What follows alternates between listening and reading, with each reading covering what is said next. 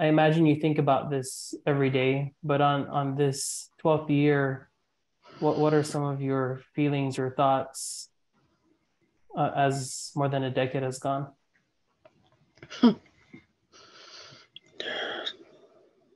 Already got me tearing up. It's true, every day I wake up and I think of them all the time, every second. Um, yeah, tomorrow Saipan time will be 12 years, and I'm still in disbelief.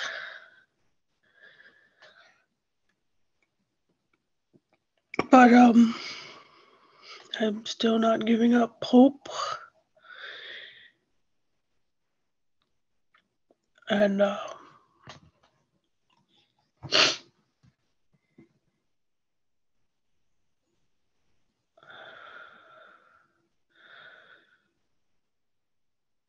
wish and pray every single day for them to be found, to come home. And Jermain, what have you heard from the authorities, whether the local authorities or the federal authorities? When was the last time you heard from them, and what have you heard? Yeah, what's the latest that you've heard from anyone, and when? That's something I want to keep private. Um, I mean, there's probably people hearing things from others, or even being questioned or whatever, but my personal uh, feelings towards that is something I want to keep private.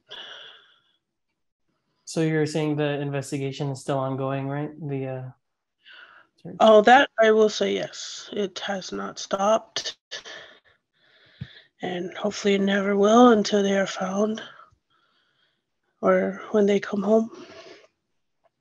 And so I wanted to talk about that day in Saipan 12 years ago. You were in Guam, I believe, and they were staying with your dad. Can you just give us a bit of context for that day and when you heard that they were missing?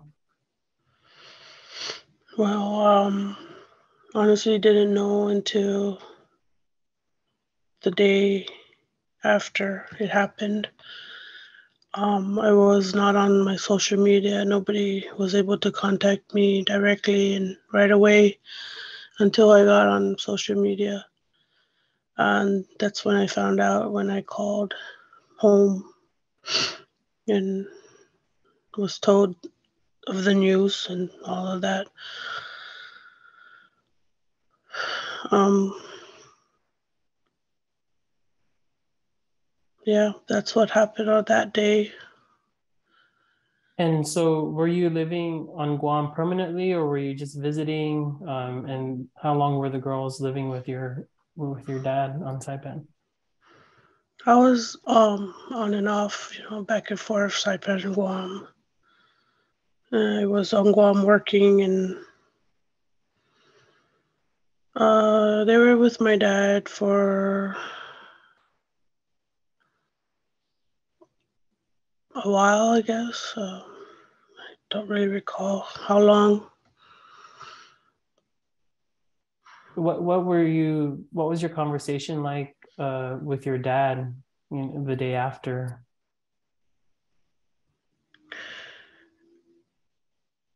I don't remember, but I know it wasn't him that told me.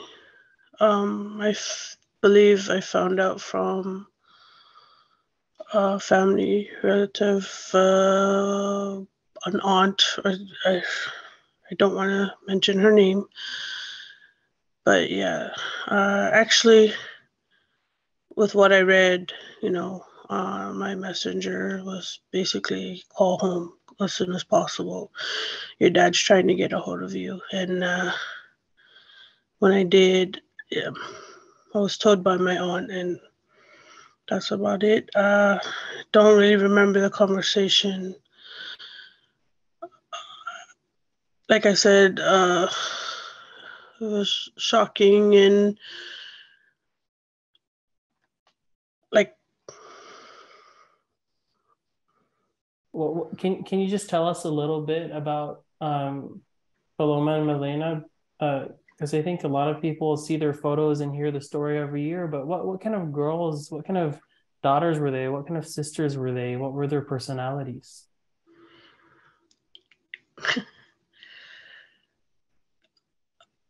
The time when they were with me, of course, from newborns to toddlers to preschoolers,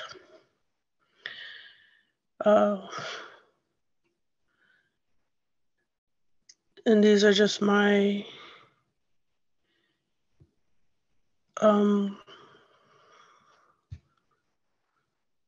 what I've lived with them as far as how they were. Faloma was very quiet and shy. Here comes her sister a few months later, and grew up to be very tough and always taking care of her sister.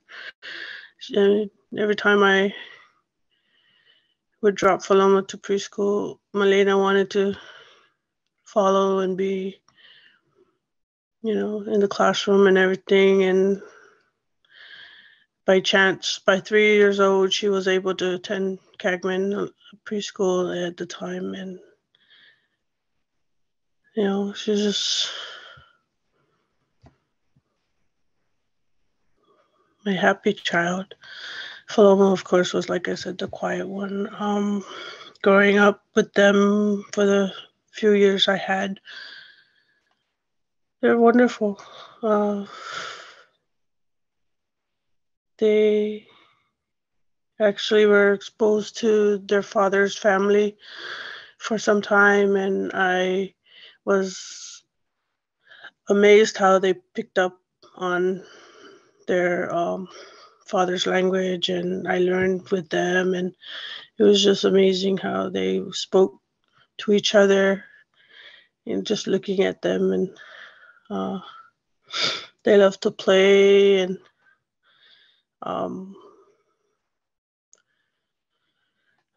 just hearing stories from my relatives and stuff about how they were when they were under their care, just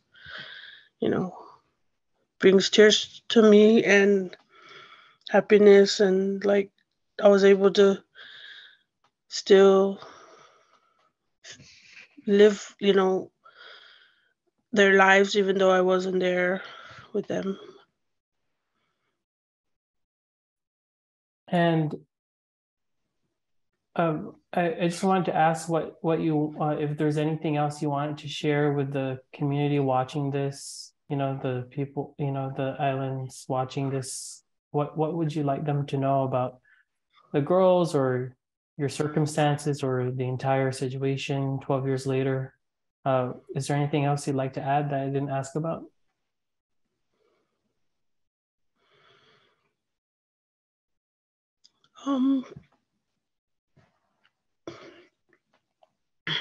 I just wanted to say thanks to everybody for all the prayers, because I do feel it.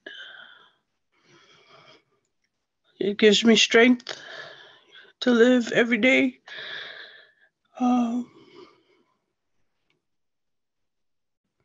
Gives me hope. And 12 years, will this be the last year? Or do I have to wait another 12 years for answers?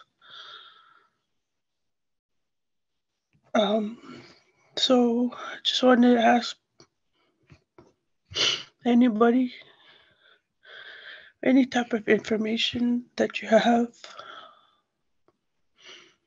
let us know. Please help us bring the girls home.